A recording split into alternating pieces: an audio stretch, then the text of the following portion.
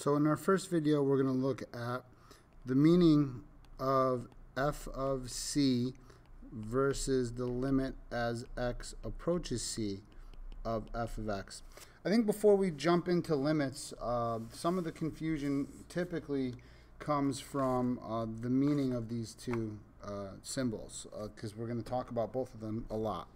So first of all, what I think about them as really, this c is an x value. That's all it is, right? So c is saying some random x. We're not specifying where. It's like a general way of saying like at any x value, okay? So for f of c, this is referring to the height.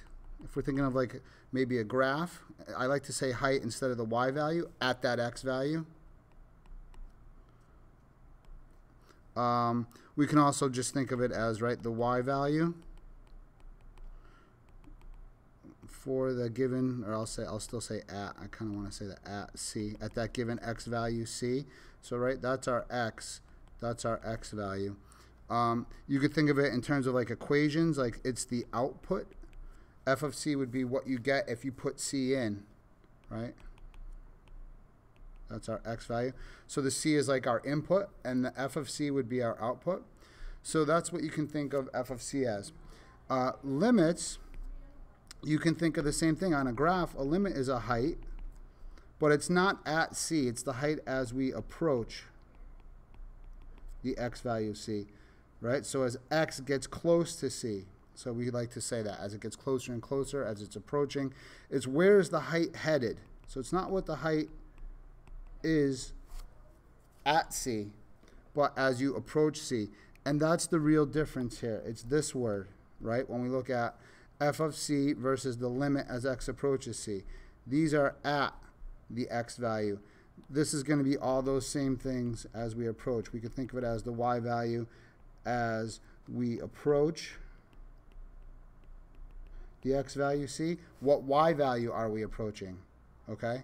And same thing for output. Like if we look at a table of values, it'll be the same idea. What are the y values headed towards as we approach the x value? Not when we get to the x value. When we get there, that's f of c. The limit is as we approach. And of course, there's going to be, we can approach from either side of an x value, right? So we're going to have the limit as x approaches c from the left, or the limit as x approaches c from the right. And if these two things are the same height, if they're going to the same place, then we would say that's the limit as x approaches c. So limit is about where it's headed. It's not about, it's about where the y value or the height is headed. It's not about what it is when it gets there. So let's look at an example. Here's a continuous function. And we'll look at this x value right here, c. All right? Let's say that this y value here, we'll just call that L. F of c equals L in this case, because right at c, the height of the function happens to be L, right? So that's at c. When we look at the limit of f of c, let me do this. I'll rewrite this in yellow so we can kind of see.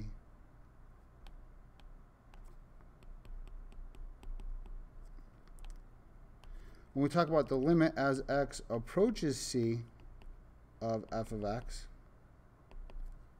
what's that equal to? Well, now that means I got to check the limit as I approach from the left. So as I approach the x value from the left, I'm up here on the curve. I keep getting closer and closer to some y value. So where is it headed? What height? I like to use the word height instead of y value on a graph. What height is the graph headed towards as x heads towards c? Well, in this case, it's going to L also. And that's because that's from the left. Let's check from the right. From the right, let's do another color here.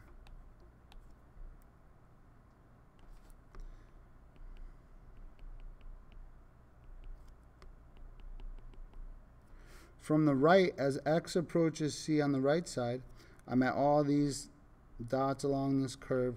What height are those headed towards? It looks like they're headed towards L. So then we can say the limit since both of these go to L, we could say the limit as x approaches c of f of x equals L. Let me write that down here because that's a little sloppy. The limit as x approaches c of f of x is L. Why is the limit L? Because it's approaching the same height from both sides, so therefore there is a limit. So again, the limit is about what height are you approaching versus the f of c is what is it when you are at the x value. So let's look at a different example. This function is not continuous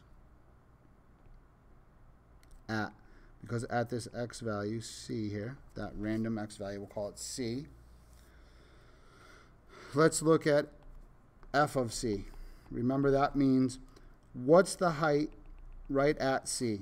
So the graph, the height is where the dot is. Up here, this is not the height at f of c. Okay, it's empty. This is the height at f of c. We'll call that one L. So in this case, f of c is L because that's the height right at the x value c. Now let's look at the limit. As we approach c, as x approaches c from the left, we're up here. These are all the dots for each one of those x values. If I pick an x value, there's a corresponding y value or height, and they're all headed towards that height, which we'll call this, say, m. So the limit as x approaches c from the left of f of x is m. Now let's check from the right. So as we approach a c from the right, as x approaches c from the right, that's what this, well, sorry, that's from the left. Let me rewrite it.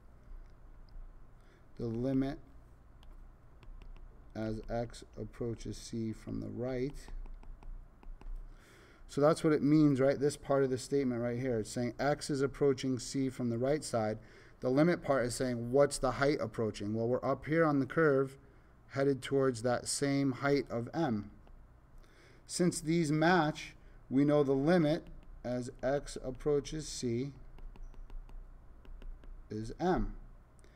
Now, in this case, we notice that the limit, the height that we're approaching, is not the same thing as the height right at the x when we get there.